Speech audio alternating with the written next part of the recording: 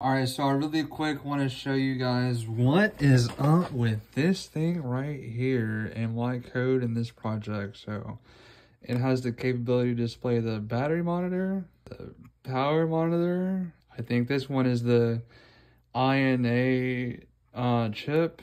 This is the max fuel gauge chip, all from Adafruit, right? And this will tell you the text. Once the values update, you can change the units in Fahrenheit to Celsius, right? Graph mode, it will just display a bar graph. The XY graph will tell you the XY graph. I need to update the units or the time, but it's a pretty good graph. It just takes a minute to update.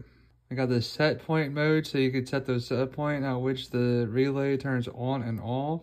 You could directly toggle the relay to be on and off. Here's a set point PID control to set the set points for the PID control. Then we have the state space model matrix, which will, if you select, you can have two different control options, state space matrix versus PID control. And then we have, the status menu. It'll tell you everything that you need to know. The log menu, still need to work on that with the timestamps, but it basically tells you what has happened.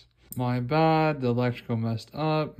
And then we have the SD card reader. And then I could probably add some more functions in here to tell you the status of the SD card and how much memory is there left to write on the thing. That's pretty much it. This is my project I've been working on to cool a phone in Florida in the hot summer heat with no AC.